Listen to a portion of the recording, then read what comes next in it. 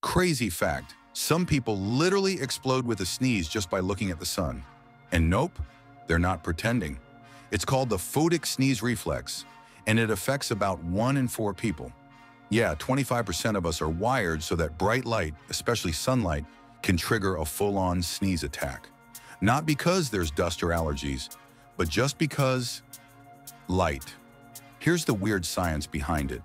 Normally, your brain gets a signal from your eyes saying, "Hey, it's bright out." That message goes through your optic nerve. But in some people, that light signal takes a little detour and crashes into the nerve that controls your sneezing, the trigeminal nerve.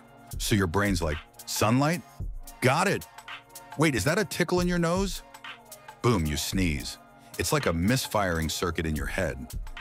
Totally harmless, just super awkward when you're walking outside and randomly hit with a double sneeze while everyone's trying to sunbathe. Some scientists think it's inherited too. So if bright lights make you sneeze, go check with your parents. You probably got it from them. Oh, and get this. This weird reflex even has a fancy name, ACHOO syndrome. No joke.